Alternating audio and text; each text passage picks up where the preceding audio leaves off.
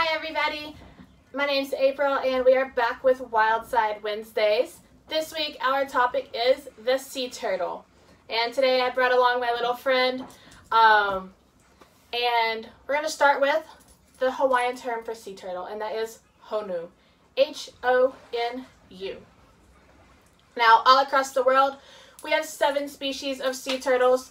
Here in Hawaii we most likely are going to see 2 of those, while others sometimes do come in. 2 are more common than others. And that is the hawksbill sea turtle and our most common, the green sea turtle. But today we're only going to really focus on those green sea turtles. The first thing we're going to focus on is how do they get their names? Why are they called the green sea turtle? Well, that is actually because of their diets. They eat mostly green things as they do get older. They go from an omnivore to primarily an herbivore as they turn into adults. All of the seagrasses and seaweeds that they eat will actually turn a layer of fat that's underneath their shell a very green color. The outsides of their body, that shell, is still very much brown like this. The turtle behind me is a false representation and it is mostly green. Alright, so this next topic is going to be the anatomy of our turtles. First, we're going to talk about the top of it. This is called the carapace, and a lot of you have probably seen those nice little scale-like structures. Those are actually called scutes, and they usually look like little diamonds or hexagons all across their body. And that's actually different from species to species, that pattern of those. If we flip our turtle over, the bottom is actually called the plastron. We have our lovely flippers, the 2 front ones that are good for pulling through that water, and then we have those 2 back ones as well. And turtles, their mouths we actually call a beak. It does actually kind of look like a beak of a bird. And rather than having teeth, they have more of a serrated jawline. To me it kind of looks like razors. And then finally, we have our little tails. Each gender is a little different when it comes to those tails. When we're out there in the water, if we see a turtle that has a really long, thick tail, it could extend to the length of its back flippers, maybe even longer. That is going to be a male sea turtle. That is going to be a mature male. Now, if the turtle has a short little nubby tail, looks like a little triangle is how I describe it, there's 2 options. More than likely it could be a female, but if it's one of our smaller ones, it's going to be any of our immature turtles. They're not yet sexually mature, so we can't quite identify if they're male or females yet. Alright, so this next topic is going to be the life cycle. We're going to start with the hatchling all the way up until when they're ready to breed and lay their eggs. So first, we're going to start with that hatchling. When they're in their egg, in their nest, that little hatchling is actually going to use what we call a caruncle or an egg tooth, which is really close to like where their nose or their mouth would be. And they're actually just going to use it and chip away at that shell so they can break free. And then they're going to dig their way up through that sand and scurry off into the water.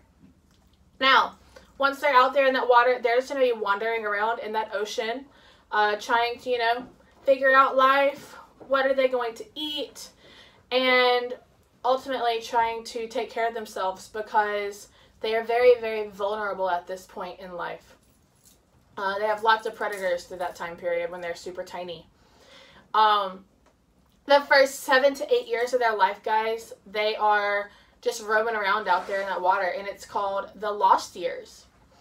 When it is time for them to turn back in, go to those near shore areas again, into their foraging grounds, they are about sub-adults. They're not full-grown mature adults yet.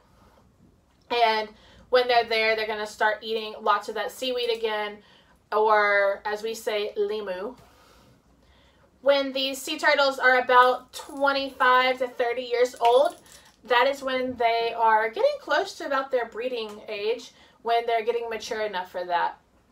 And when it is time for them to breed, they are going to travel to their nesting grounds or natal homing where they actually hatched. That's what these females will do. And she's going to lay anywhere between 100 and 110 eggs when she's there. And I'll get more onto that process here in just a moment. But in between those breeding seasons, they're going to hang out in those foraging grounds, guys. The females are going to want to breed about every 2 to 4 years, where those males are going to be wanting to breed about every year, every 2 years. Now, back to how the whole nesting process works. The female is going to go up to that beach, and she's going to drag herself up out of the ocean, up onto that beach. She could look for one location to lay that nest a couple of times before she finds the perfect one. And when she gets there, she's going to turn her body around, and she's going to start using her hind flippers, these little guys right back here. She's going to use those to start digging her nest or egg chamber. It's going to be a nice deep hole where she can drop those eggs down. These little guys are only about the size of a golf ball, and they have about a leathery, rubbery texture. And there's a little dimple in each of those eggs that gives it enough space for that fluid to expand if needed. So that's how she lays those eggs. Alright, so now for some behaviors. It's good that you know what those are. The first one is kind of like a swatting of its flipper towards its face. That means it's irritated. It doesn't want you to be near it, or just had a bad day. It's hard to tell. Sometimes it kind of looks like they're biting their shoulder or they're yawning. That is a very territorial behavior. Now, if you're ready to figure out how do you know if a turtle is just downright comfortable. When a turtle has its flippers just spread out and it kind of looks like it's in a daze, well, that turtle is a happy little camper. He's super chill, super relaxed when he's just floating right there. Now, our turtles, we will see them from time to time at a cleaning station. We have cleaning stations all across the islands, and this is just where they hang out, they're resting, and they're letting other fish come by and eat the algae and parasites off their shells. And another thing that we'll see is them actually scratching their bodies. It's totally normal. We'll see them swim on up to the corals at the ledge and just start like rubbing their little backs on it. We also have basking, whether they just be up on the surface floating or even on the beaches. Here in Hawaii, we do see our green sea turtles up on the beaches basking, and this is how they're warming up their bodies or just simply resting. They're using that heat of the sun. We will see them breathing. They'll come up to the surface, take a big gasp of air, and then we'll see them slowly go back down. Sometimes you'll even see them burp. They come up and they're taking that little breath, but then you kind of start to smell that seaweed as well. So we have turtle burps from time to time also. Alright, so our next topic, guys, is actually the protection of our turtles as well as the threats that they may face. Now, the sea turtles here in Hawaii, our greens are both state and federally protected. So if ever you see somebody out there doing harm to them, just a reminder, they are very much protected. Now you're probably wondering, what kind of threats do they face? One, we have the bycatch. We have just fisheries in general, whether it be the hooks, whether it be the fishing line, boats that are zooming by. Now, any of these commercial fishing boats that we might see out at sea, those large vessels, we have what we call as a turtle excluder device, and essentially on those big nets they use, there should be a little door or escape route on each of those, and that is just simply as that turtle might come into that net, it can swim down and escape out that little hole to where it does not become part of bycatch. Tiger sharks could go after the sea turtles. Disease is one thing. The most common thing is fibropapillomas. Essentially, it is different tumors that come across their bodies. Sometimes you can have tumors on their eyes, on their throats, on their flippers. Sometimes those tumors are totally okay. It's just when those tumors start to spread and get to the more vital areas that it can cause a lot of damage. We've also got, tourism. And then even coastal developments causing an issue, guys. And then the other is global warming. Whether there's reef damage, there's temperature changes, various things are causing changes for these sea turtles. Now, there is a way for you guys that you could help. One, if you ever see a turtle that is in danger, please call the appropriate authorities so that they can come and take care of them. The other thing is, if you're ever swimming in the water, guys, please make sure to keep a good distance away from them.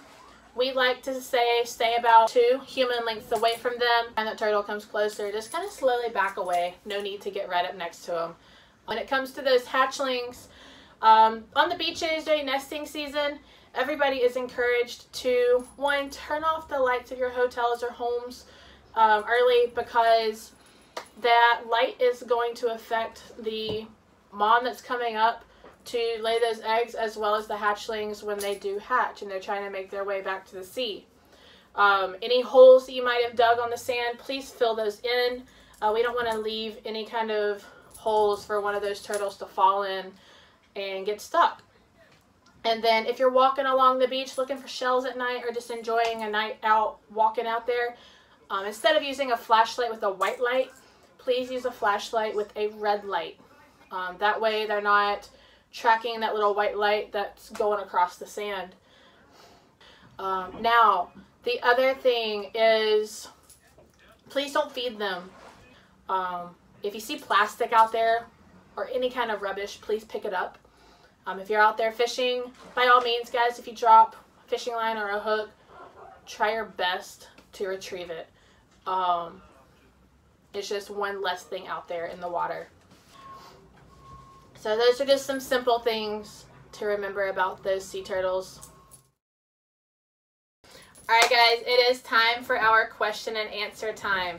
Now, we're going to have these questions read to us from the opposite side of this camera by one of our volunteers, Kalekoa.